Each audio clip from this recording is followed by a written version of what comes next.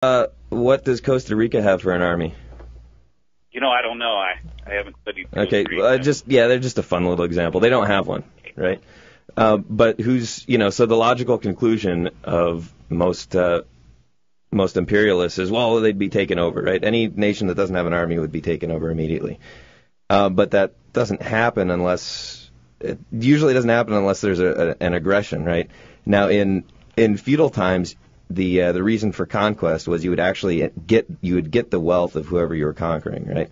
And so when they would conquer a different feudal lordship or whatever, they wouldn't they wouldn't burn the fields and kill the peasants and stuff like that, because that was the wealth that they were trying to capture. And so there was an economic incentive for war in that way. Now, with the advent of total war under democracy, of course, we don't do that.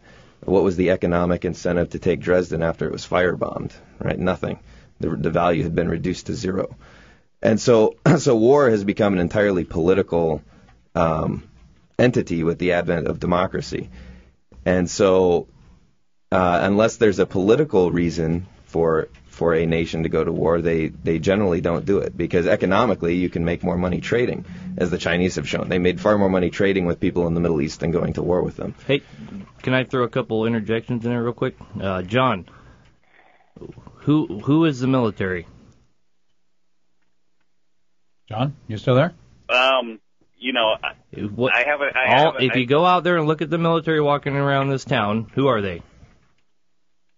Well, citizens, really. Where do they get their equipment?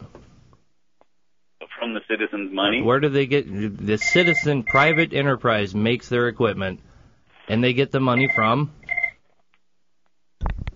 The citizens at large. So where's your army going to go? Nowhere. Doesn't Switzerland basically have a citizen army where everybody is armed at home? Absolutely. And it's funded by the people, and the production is done by the people, just like it is here, only without the mailed glove behind it. So basically, you guys are almost advocating a return to what we had here in America before there was a standing army. Even actually at the time of the Civil War, we still were fundamentally that way.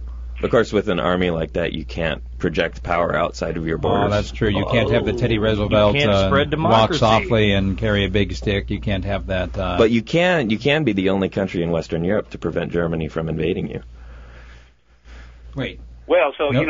I'm just trying to understand. I mean. Oh yeah, no, totally, no. There's a lot of writings about that. The Tanhills, Morris and Linda Tanhill have a book they wrote about that. That'd be worth looking up. Hans Hermann Hoppe has an essay, the Myth of National Defense, where he asks the question, what is national defense? How is it provided? How would it be provided in the absence of a state? What are the economic incentives and all of these sort of things? Isn't Switzerland? That's a living example. Yeah, essentially. Yeah. Yeah, a lot of folks have called up and looked for free resources. Whether it be anti-federalist papers or what have you.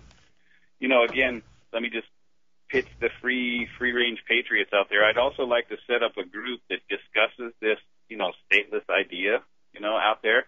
And also, Steve, we're connected on Facebook. If you could send me what it takes to sponsor your show so I don't, get cheap ads by calling into your show. You know what I'm saying? Oh, we love Patriots. We love free-range Patriots. Everyone should go to that. freerangepatriots.com. They got all the info a guy needs for days and months and years. John, I'll message you. I'll message you my cell phone as soon as I get off the air.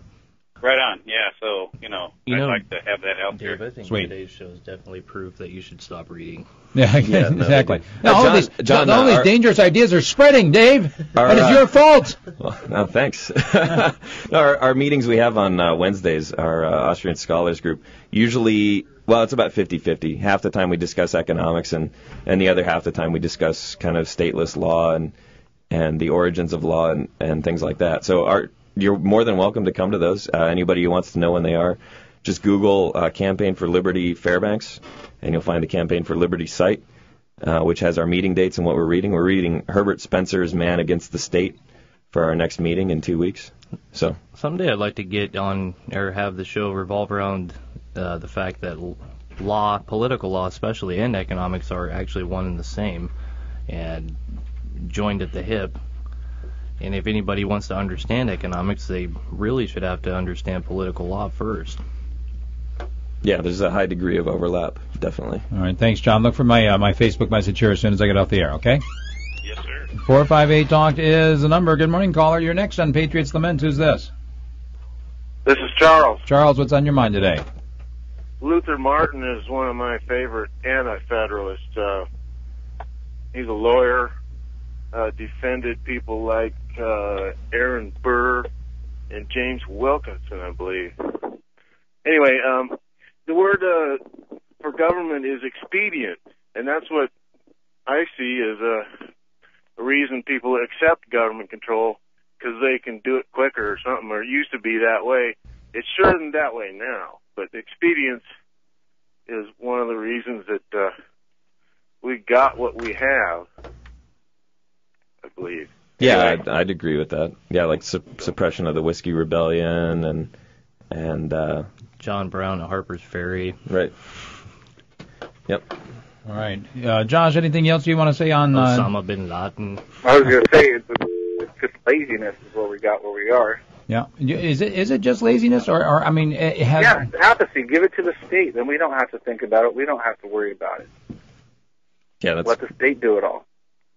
You know, I think though some of it has been there have been people, and especially, and I weigh this very carefully in how to say this, but I think that there has been a concerted effort among do-gooders to try to get the government to do things that people really can't do for themselves, or really can only do for themselves and can't do for somebody else. I guess is about the best way. For instance, you can't make somebody stop drinking.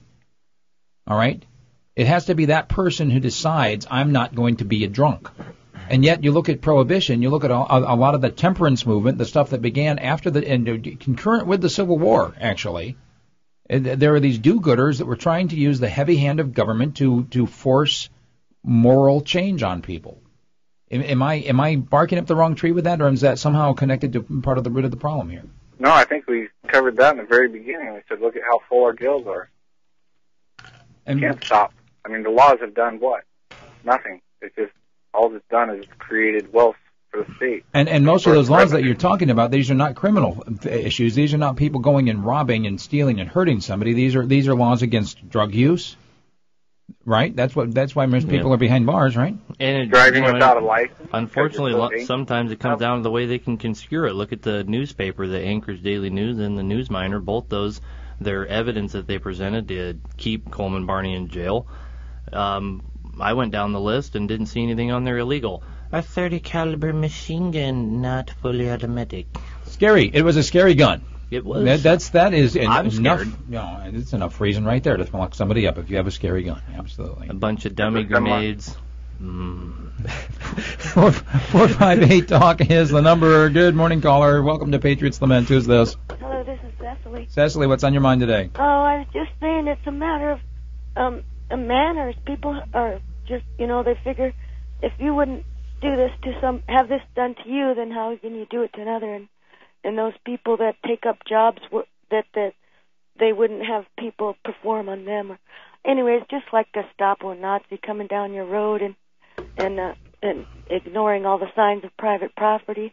It's just bad manners, and I don't understand why people don't understand even their jobs would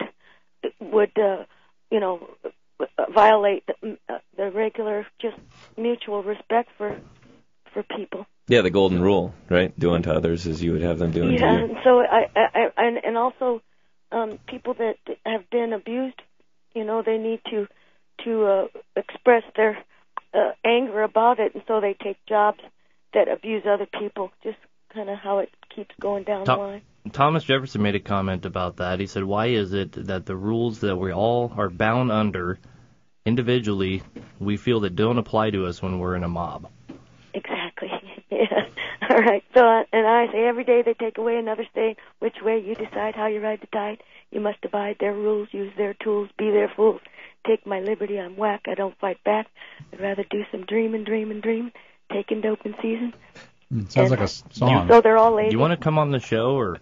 Well, there's a lot more to it. Anyway, God bless, and I hope everybody minds their manners. Hey, exactly. Thanks, Cecily. Appreciate the call. 458-TALK is the number, and that person didn't hold. Josh, we are at the end of the show here. Closing comments from your end.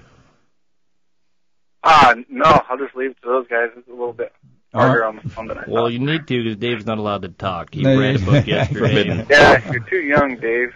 Well, I appreciate people calling. I just hope people, our goal here is to get people to think. And I think we've been doing that to some extent, but start thinking for yourself. Even if you don't agree, and especially if you don't agree, read about it. Yep. Are you in your 30s still, Josh? Are you 40 now? No, I'm still in the 30s. Well, you're an idiot too then. No. I know. Am I the only grown-up here? Yep. Yeah. Apparently. You have to sign a waiver for us to be on. Oh, wow, you call me Gramps. All right. Well, gentlemen, I appreciate this. Is there a contact, if folks, if you want folks to be able to email you if you had a question about something we said today, or should I just give the station email? Well, we got bighorn.alaska@gmail.com, or anyone can go on the blog. It's patriotlament.blogspot.com. They can leave comments and questions there. People can get a hold of me through Far North Tactical if you leave any comments there. We also have a what do you call those? A forum on there too, and of course there's always Facebook. The whole world does Facebook. Me, no exception. I don't. Well, you lived through your wife on that one. All right, guys, we're out of time. We'll see you next week on Patriots Lament. Interior, 660 AM, KFAR, Fairbanks.